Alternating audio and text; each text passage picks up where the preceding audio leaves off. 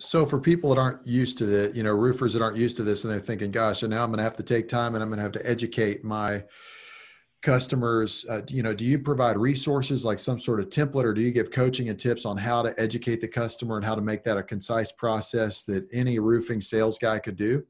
Yes. I have an entire chapter in my book, Level the Playing Field, that teaches you how to do pre-adjustment conferences. I have an entire chapter in my book. By the way, I give the book away for free. I have an entire chapter in my book on how to write smart estimates, how to write an estimate. And so as contractors, we know which line items the claims adjusters are going to omit and the ones that they're going to include. Like they're going to omit starter and hip and ridge as an example, right? It's no surprise when you get back an estimate from a carrier and they've omitted these two line items.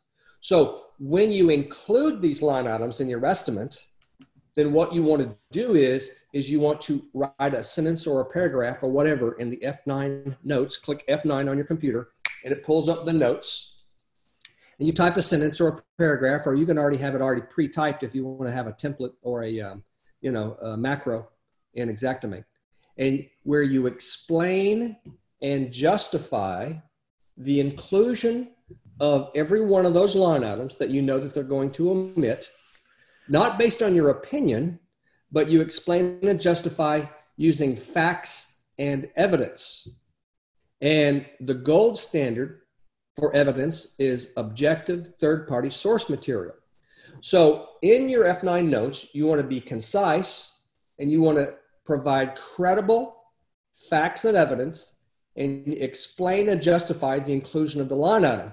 It's the exact same thing I used to teach claims adjusters, because they have a file examiner that's going to review their estimates as a claims adjuster when I upload my file with all my photos and everything.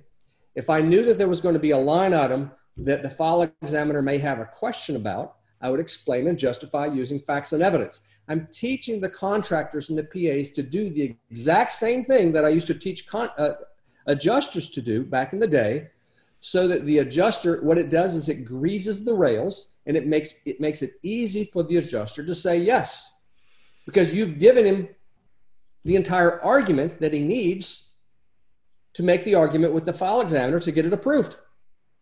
You've done his job for him. So what? So what's our objective when we meet a claims adjuster? To frustrate the adjuster, or is our objective to make it easy for him to say yes? Our objective is to make it easy for him to say yes. So we create smart estimates. We visit with the consumer beforehand, and we set expectations. We educate them as to how the process works, because the consumer has no idea what to expect. And if we're not the ones setting expectations, then the claims adjuster will be. So who has the consumer's best interest at heart nowadays? The majority of the time, contractors, the professional contractors, not the liars, cheats, and thieves. They have their own best interests at heart. I'm not talking about those guys.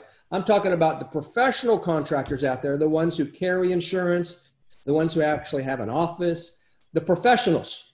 Those guys have the consumer's best interests at heart.